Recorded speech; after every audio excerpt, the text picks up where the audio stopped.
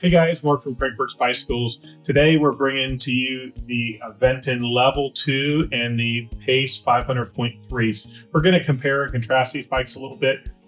They're similar in some ways, but they're very different in others. One of the things that you'll notice when you test ride a Pace is this bike is a little more upright riding. It has an adjustable stem that we can actually raise the front end up a little more, or we can lower it down to stretch you out with the angle of the stem. The Level does not allow that. It has a fixed position stem. We can raise it a little, lower it a little bit here with these spacers, but we cannot adjust the angle to sit you more upright. The Pace is also going to have a curved handlebar, so it's going to be a little bit more of a cruiser position, where the Level is going to have a mountain bike handlebar. It's going to lean you over a little bit. You're going to have a little pressure on your hands, your wrists, your elbows. But the Level does come with a suspension front fork on this bike. So it does have a lockout. You can lock the front out.